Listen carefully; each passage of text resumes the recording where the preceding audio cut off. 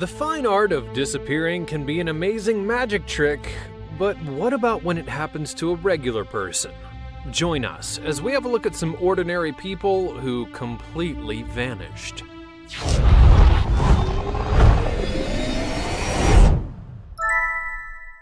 Maura Murray. Now, we've all had to come up with excuses for not coming into work or even handing an assignment in late, but they're rarely permanent solutions. Maura Murray was a 21-year-old student at the University of Massachusetts in 2004. Then, on February 9th of that year, she would email her employer, along with her professors, saying that she had to attend a funeral for a death in the family. As it would turn out, this would be a bogus excuse, but she definitely went away. Her plan to escape might have got off to a rough start though, as Murray would crash her car into a tree in rural New Hampshire. Oddly enough, just 2 days earlier, she had crashed a separate car. Disappearing can be an expensive hobby, it would seem. A bus driver who witnessed the wreckage would ask her if she wanted to call the police, but she declined. The bus driver then called them anyway, and when they showed up 10 minutes later, she had vanished. There were no signs of footprints or a struggle, which would suggest that she got picked up by someone. 24 hours later, her fiancé would receive a strange phone call that went to voicemail, and it was sobbing on the other end of the line. Despite her odd behavior, Maura's family believes that she didn't disappear willingly, and after 13 years, hope for her return has all but dried up. Brandon Swanson.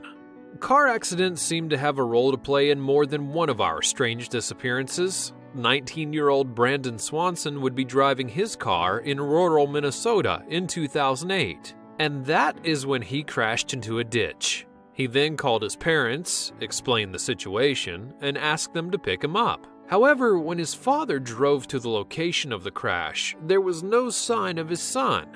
Brandon's father then gave him a call, and Brandon answered, saying that he would try to head towards a nearby town called Lind. But why would you call your father to have him pick you up and then abandon the scene?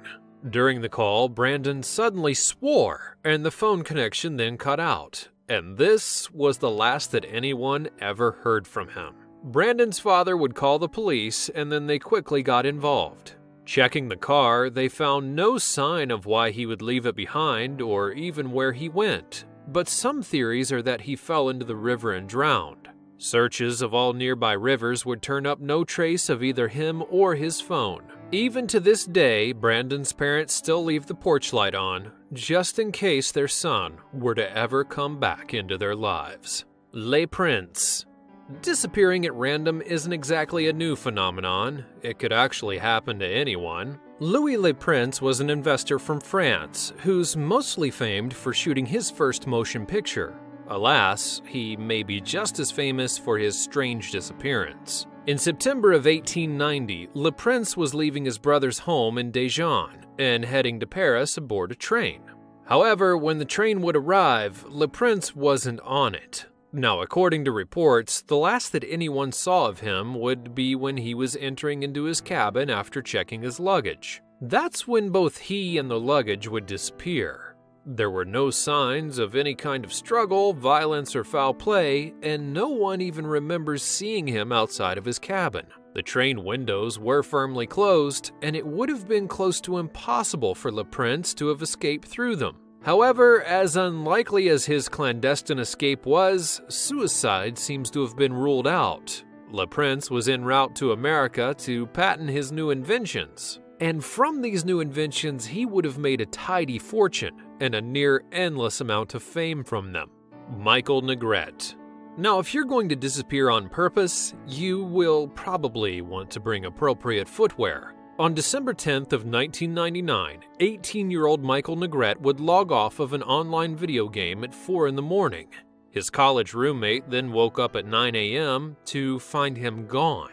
Now, despite his apparent absence, all of Michael's possessions were still in the room, including his wallet, his keys, and even his shoes. Police dogs would be able to track his scent to a nearby bus stop, but it was over 2 miles away from campus. Now, could he have actually walked there without his shoes?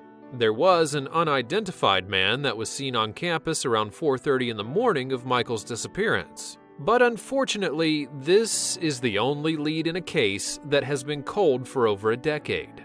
Michael's mother still refuses to give up hope, and she spends her time actively warning UCLA students that the same situation could befall them if they aren't careful. Barbara Bolick. Barbara Bolick was a 55-year-old hiker from Montana who went on a trip in the Bitterroot Mountains with Jim Romaker in July of 2007. While on the trail, Jim paused at a scenic outlook toward Bear Creek to take in the sight. And then, according to Jim, Barbara was no more than 20 feet behind him, and when he turned around, she had completely vanished. Now, apparently Jim had turned away for less than a minute when this mysterious disappearance occurred. He would then call in the authorities, and an extensive search would be conducted of the area, turning up no sign of Barbara Bolick. Naturally, the police would be suspicious of Jim, as he was, well, the only one around at the time, and his story doesn't really make a whole lot of sense. But Jim was incredibly cooperative with the authorities, and let's face it, if he were guilty, he might have tried to come up with a more believable story. So after further investigation, they would rule him out as being any part of Barbara's disappearance. Now, after 10 years, there's still no sign of any kind of foul play or of Barbara Bolick herself. Brian Schaefer. Some people go out drinking to forget their problems, but rarely does it work out so completely. Brian Schaefer was 27 years old and a medical student at The Ohio State University, and on April 1st of 2006, he simply disappeared. Brian would be drinking heavily at a bar called the Ugly Tuna Saloona, and sometime between 1:30 and 2 a.m., he just simply vanished. Bartenders do remember seeing him talking to his girlfriend on his cell phone, and then he was last seen in the company of 2 women, but nobody remembers anything about him after this. But perhaps the strangest part of this April Fool's Day disappearance is how Brian was even able to exit the bar unnoticed. The bar features heavy surveillance on all of the exits, and yet there was no footage that Brian had been leaving.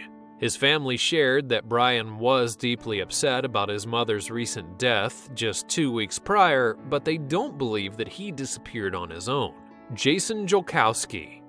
While a disappearance can be a harrowing and terrifying experience for the victim's family, it can also lead to something much more. 19-year-old Jason Jolkowski was called in early to his job on June the 13th of 2001 in Omaha, Nebraska. He would then call a friend to pick him up at a nearby high school. When the friend would arrive, there was no sign of Jason. A neighbor recalls the last sighting of Jason being about a half an hour before he was to meet his friend, and Jason was pulling trash cans into his garbage. Surveillance footage at the high school would show that Jason never even made it there. Nothing in Jason's life would logically lead to his willing disappearance, and no one has any idea what's happened to him, even 16 years later. In 2003, Jason's family would officially memorialize their son, but they wanted to make sure that something like this wouldn't happen to anyone else's child. That's when they began Project Jason, a not-for-profit organization that is one of the most useful and prominent resources for the family of missing persons. Jason may have left without a trace, but his disappearance has left a mark on those who loved him, and his organization continues to work in his name. April Fab. In Norfolk, England, one of the more famous British disappearances of all time would take place in a very narrow window of time. On April 8, 1969, 13-year-old April Fab would leave her Metton home to visit her sister in the nearby village of Wroughton. She got on her trusty bicycle and pedaled into oblivion. She would last be seen riding on a country road by a truck driver at approximately 6 minutes past 2 p.m. Then, at 12 past 2, her bicycle would be found in the middle of a nearby field a few hundred yards away by 2 survey workers. And of her, there would be no sign. Sadly, abduction seems to be the only likely possible explanation, but the kidnapper would have had such a small window of opportunity to take her. The 6 minutes between the sightings make it a strange and terrifying disappearance. Extensive countryside searches were made for the 13-year-old, but nothing hinted as to where she actually was. Because of the similarities between April's case and another young British girl named Jeanette Tate, who disappeared in 1978, the notorious child murderer Robert Black was considered a suspect. However possible that is, there's nothing that conclusively links him to the case of April Fabb, and to this day, it still remains unsolved, all these decades later. Nicole Morin. Possibly the largest police investigation in Toronto, Canada's history, would take place over the horrific disappearance of Nicole Morin. On July 30th of 1985, 8-year-old Nicole would leave her mother's penthouse apartment. After picking up the mail in the lobby at 10:30 a.m., Nicole was then to meet her friend at the building's pool to go swimming. She said goodbye to her mother, and 15 minutes later her friend would buzz in to ask where she was. Nicole never arrived and would never meet her friend. After an extensive citywide search, the most plausible theory is that someone abducted her immediately after she left the apartment. The fact that the building was 20 stories high makes matters even more complicated, and the fact that the perpetrator didn't leave a trace is incredibly strange. Authorities say it would be nearly impossible to get her out of the building undetected. A neighboring tenant would report that they saw Nicole get to the elevator, but unfortunately, it was the last sight that anyone ever had of the 8-year-old. Over 30 years later, and no trace of Nicole has ever been found. Annie Schmidt. In October of 2016, Annie Schmidt, the daughter of the Piano Guys member John Schmidt, disappeared after going hiking in Oregon after recently moving there from Utah. She would be last seen by her roommate on a Sunday afternoon and was reported missing on Wednesday. It was reported that Annie had previously enjoyed her hiking adventures and had bought a new tent and backpack.